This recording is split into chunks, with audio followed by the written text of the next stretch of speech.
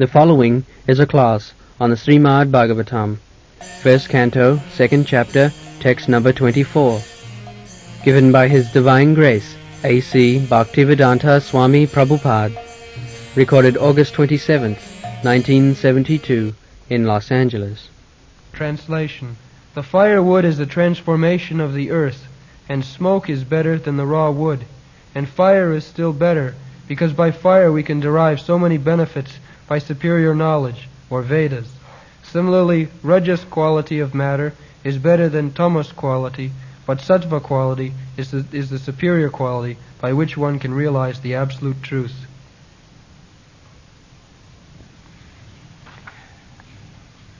Parthiva daruno dhuma. Parthiva. Suppose you want fire. So, there are so many stages. Earth. Then there is wood. Wood is produced from earth. From wood there is, first instance there is smoke, and then comes the fire. But you require the fire. When you get fire, you can get so many things done through fire. Electricity, all industry is going on through fire. Your household affairs, cooking, that is also you require fire. For your living condition, you require fire, heat. So fire is necessity. Not the earth, neither the wood, nor the smoke. Similarly, although Brahma, Vishnu, Mahesha, they are one from Krishna, they are different incarnation of different modes of material nature.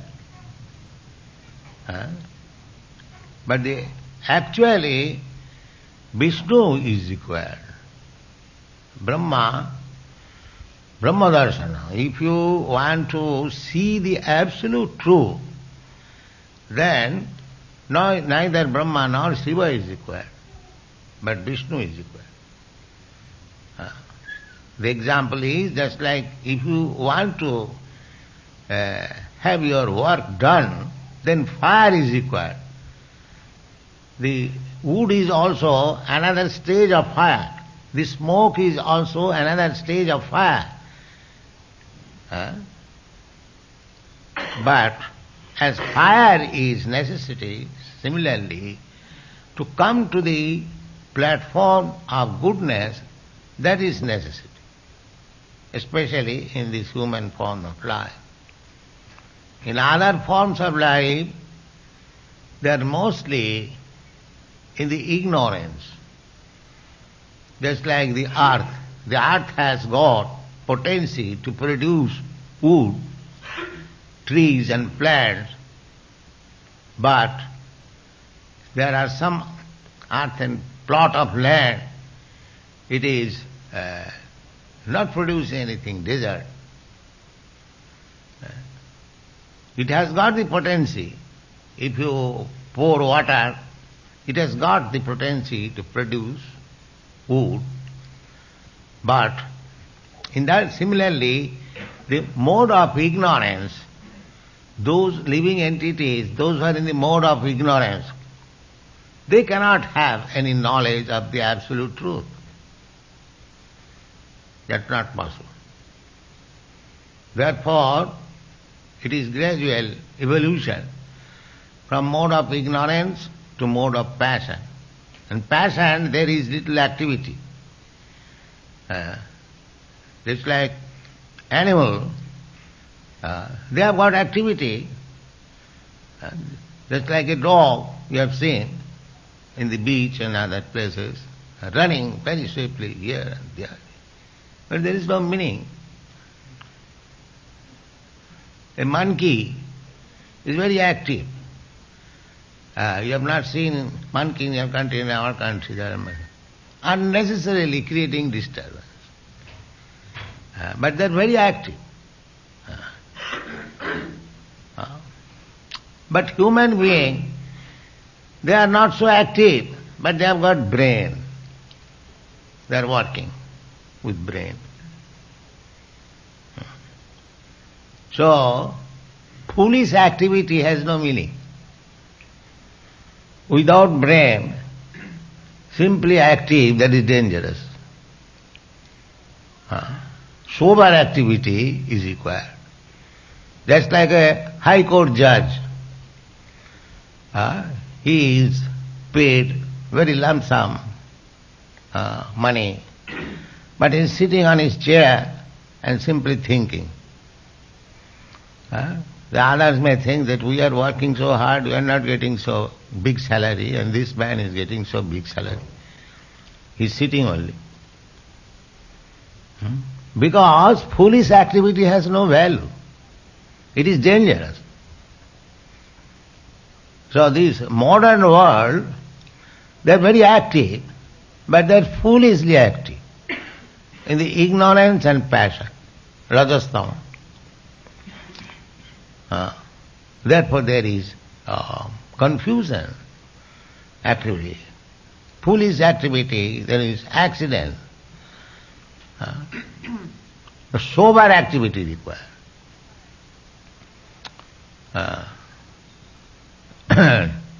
Because just like unless you come to the platform of fire, you cannot utilize the material things.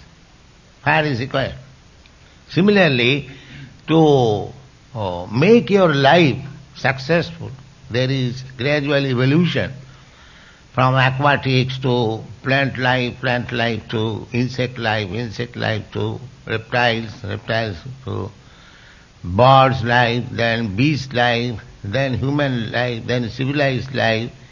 In this way, gradually, evolution, we come to the platform of human life. And the Vedic knowledge is meant for the human being, not for these other animals. Therefore it is said,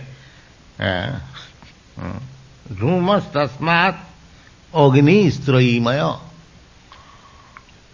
By Vedic injunction, the human society, civilized human society, they require to perform sacrifices, fire sacrifices.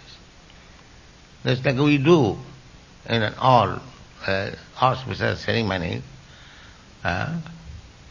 It is said that through the fire, God eats. We give to the fire the grains and the fruits and other things. That is, means God is eating through fire. So sacrifice means you sacrifice for God, and God is accepting. God is accepting also when you offer prasadam to the Lord. He is accepting, but we want to see. That is our disease. We want to see everything. And therefore, the fire sacrifice, you can see that whatever is offering, it is being eaten now. God can eat in many ways, because a third class man, they want to see that God is eating. Therefore this is required. Sacrifice. God, as it is stated in the Brahma Samhita, Angani jasya sakalendriya vitti manti, his every limb of the body is as good as the other part of the body. Just like we have got our eyes, with eyes we can see, but we cannot eat. But God can do that. He can see, eat also through the eyes. Angani jasya sakalendriya vitti manti. He can hear with eyes. He can eat with his ear. He can see with his tongue. That is God. Every part of the body is equally good as other part of the body. That is called absolute truth. This body is relative. I cannot see. If I close my eyes, I cannot see with my hand. But Krishna can do that.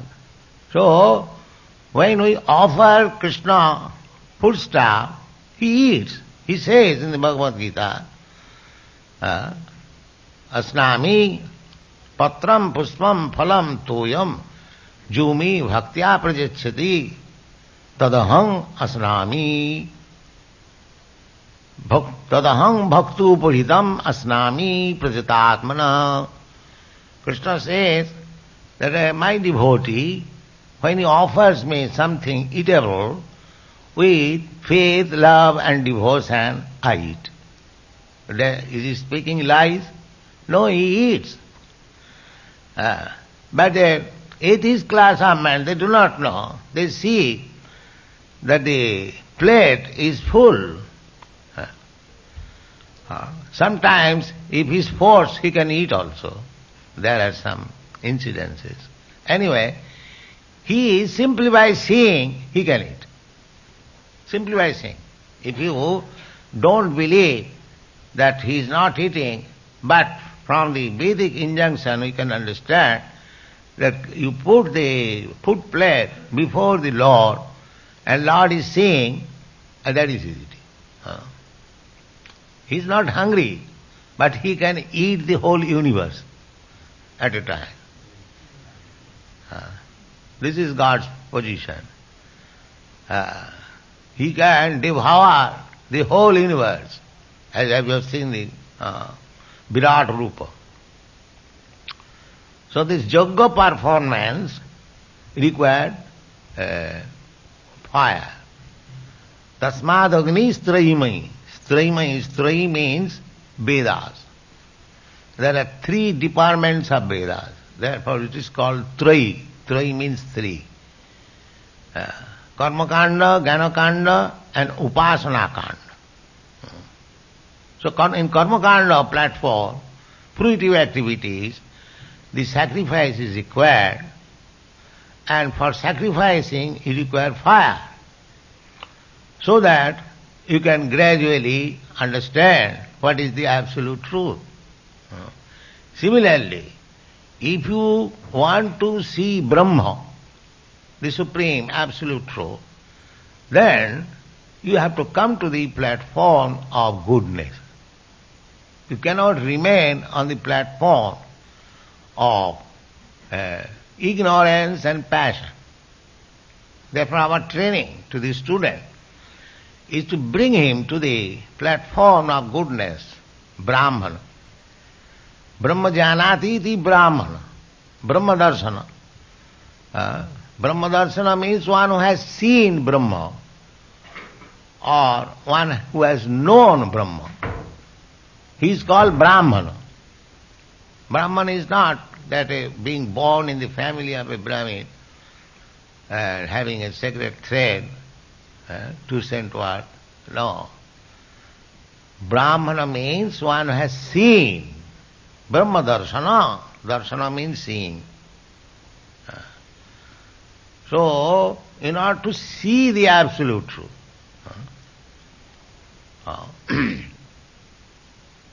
one has to come to the platform of goodness. Tamasastu rajastasmat sattam jat brahmadarshana. Just sattam.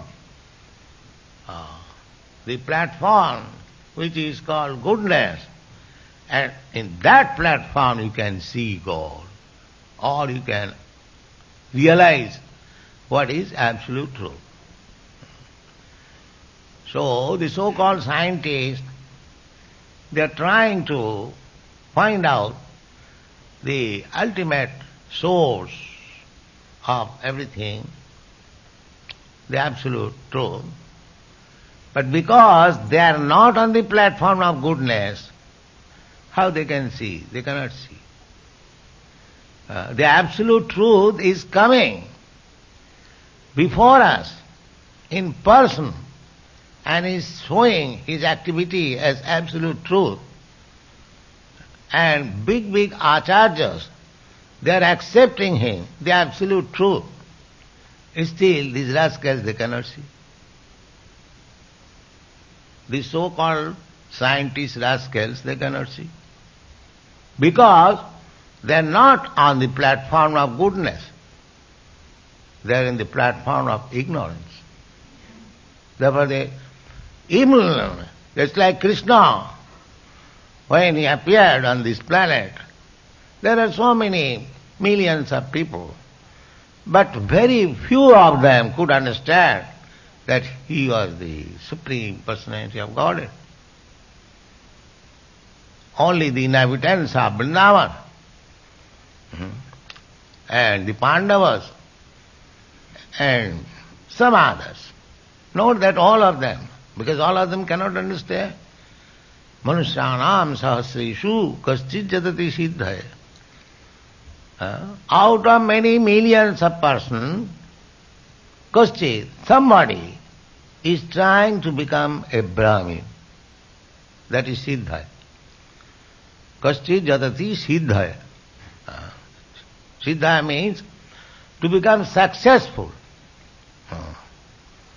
And jatatamopi siddhyanam, and out of many millions of persons who has become successful, out of them some may know what is Krishna. So, anyway, Brahmadarshanam. Brahmadarshanam is the preliminary understanding of the absolute truth. Brahmeti, Paramatmeti, Bhagavaneti, Sabdati. In the preliminary understanding, impersonal Brahma is realized. And if you make further progress, then you realize the localized aspect, Paramatma, Ishara Sarvabhutanam Riddhesha Arjuna Tishtati. In your heart you will see. And further progress means you will see Vishnu or Lord Krishna. Brahmeti, Paramatmeti, Bhagavan, the one thing. Thing is one, absolute, but a different capacity.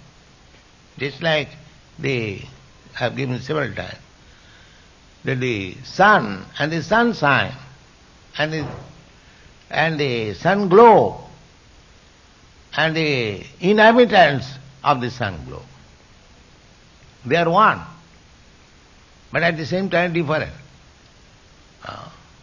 To become in the sunshine does not mean that you are in the sun glow. That requires a very good qualification. They cannot enter even into the moon planet, and what to speak of entering the sun planet. It is fiery. So, as it is not possible for ordinary man, but there is sun planet and there are inhabitants also. Their bodies also, fiery body. Therefore it is so glowing and it is so hot that the temperature from 90 millions of miles it is giving us temperature. It is made of fire, that's a fact. So, as by different position, one can understand complete sun. Ordinary man, those who are in the sunshine, they cannot understand what is the temperature in the sun glow. And even if you go nearer to the sun glow, it is very difficult to enter into the within the planet.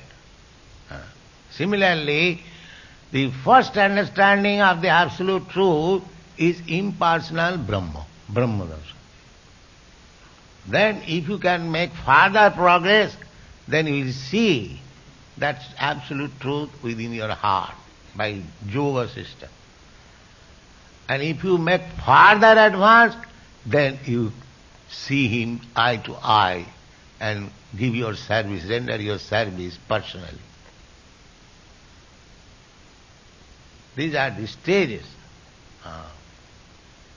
So, on the whole, to understand the absolute truth, even Brahma Darsana, absolute truth, you have come to the light, not in the darkness.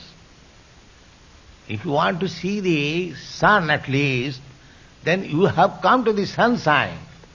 Not that in the dark room, closing your doors, you can see sunshine. You have to come out. Tamasima, Jyotirgama. Therefore the Vedic injunction is don't remain in the darkness. Come out to see the light. Just like in the morning, somebody is sleeping, closing his doors and windows tightly, and he's sleeping, snoring, although it is 10 o'clock, daytime, he thinks it is night going on. And he's enjoying sleeping. Then it's darkness, rascal. And those who are advanced, they rise early in the morning at 4 o'clock. Now there will be sunshine. Prepare. That is the difference. The same human being. One is in the darkness, one is in the passion, and one is in the goodness. And if you come to the goodness, then you see Brahma Darshanam, you can understand what is absolute truth. If you remain in ignorance and passion, you cannot see, you cannot know. You can go on with your so-called rascaldom talks about God, but it is not possible. You cannot understand God or absolute truth by eating meat, drinking, and having illicit sex and gambling. No, that is not possible. Then you will have to remain in the darkness for good, and next life you again become cats and dogs. That's all. Because you are given the opportunity to come to the light, but if you neglect it, if you think that natural life, animal life, to become naked and do all nonsense, then all right, next life you become a tree, naked, stand up naked for 10,000 of years. You want to be naked? That's all right. Nobody will protest. So many trees are standing naked, so many animals are loitering in the street naked, nobody protests. But in human society, if you become naked, then you will be punished by law. But they are thinking they are advancing by becoming naked. This is the knowledge, ignorance. So, Krishna will give you opportunity to remain naked, become animals, trees, like that. So that is not our aim of life. Our aim of life, the human form of life, is meant for understanding the absolute truth. Athata Brahma Jigyasa. That is Vedanta Sutra says. What is Brahma? What is absolute truth? This inquisitiveness must be there in human life. Then it is human being. Otherwise it is animal. The animal does not inquire what is absolute truth.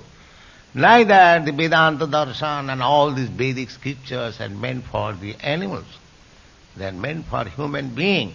A human being has got the brain. He can understand. He can be trained up to become a Brahmin. These are the opportunities. So Krishna consciousness movement is giving this great opportunity to the human society. They are training them how to become a Brahmin. We are giving them all important Vedic literature, translated to English and other. This is the greatest boon to make human life successful. But if the people want to remain in darkness, then what can we do? But not that everyone wants to remain in darkness. so many people are coming forward and taking this movement seriously, they are first class men. As it is stated in the Bhagavad Gita, Manusthanam sahasreshu kaschid jatati siddhaye jatatam api siddhyanam kaschid bhettimam tattat.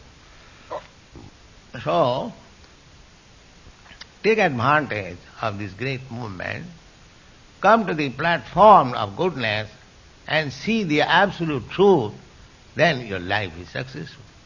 Otherwise, you remain like cats and dogs, eat like cats and dogs. If you want, nature will give you facility. Prakriti kriyamanani gunai karmani sarvasa. Prakriti means nature.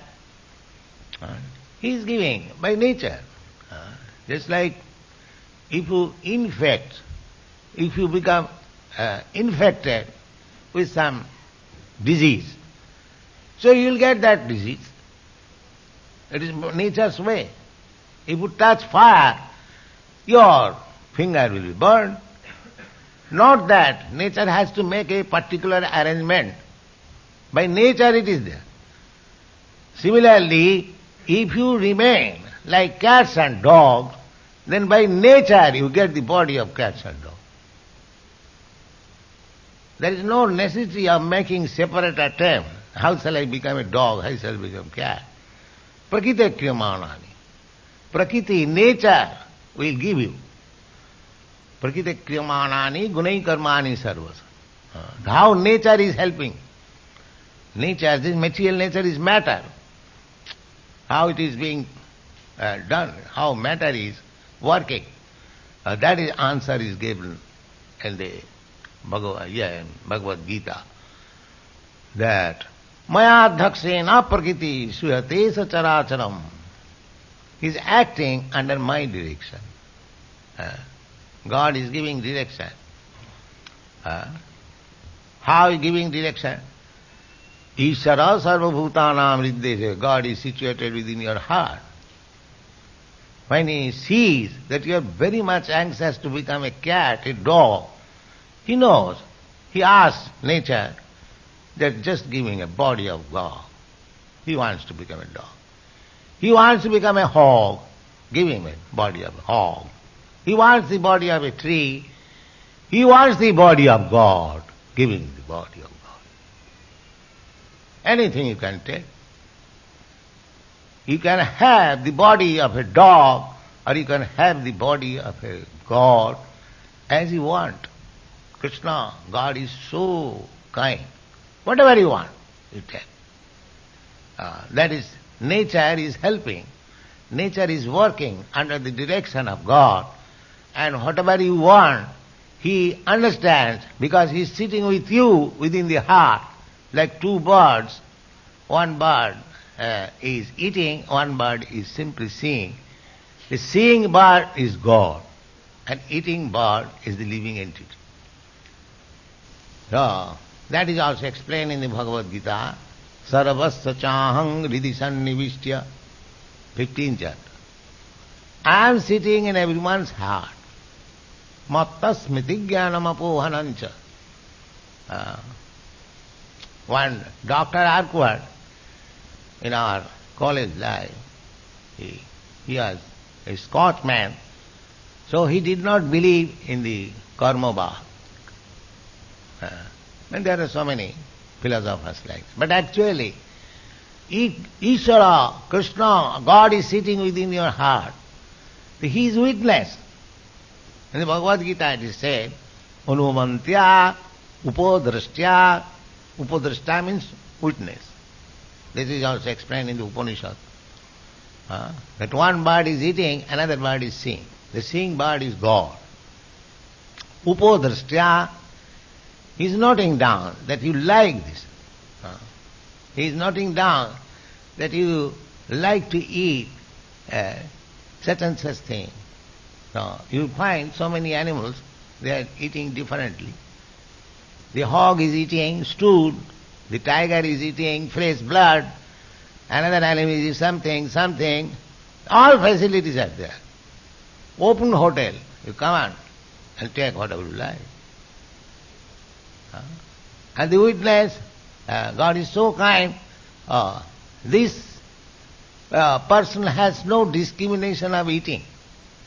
So let him become hog. The hog has no discrimination. Whatever you think, you give him halwa, he will eat. You give him stool, he will eat.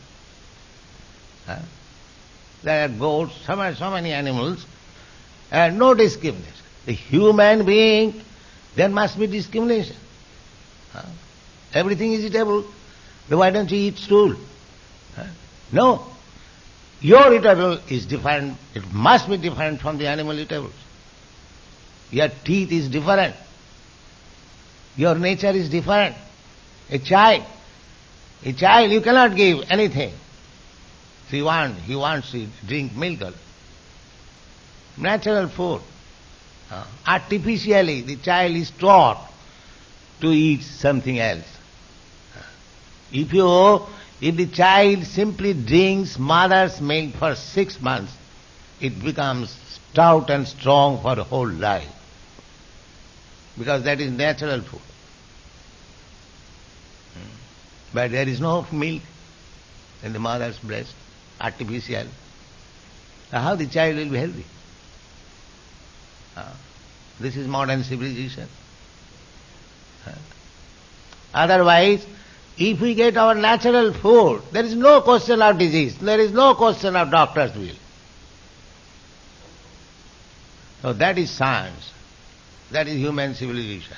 One who knows how to eat, how to sleep, how to have sex life, how to defend, that is human civilization. Without knowing, in the modes of ignorance, simply animal life. They are simply like animals. That is not civilization. Therefore we have come to the platform of goodness to see Brahma Darsana. That is civilization. Thank you very much.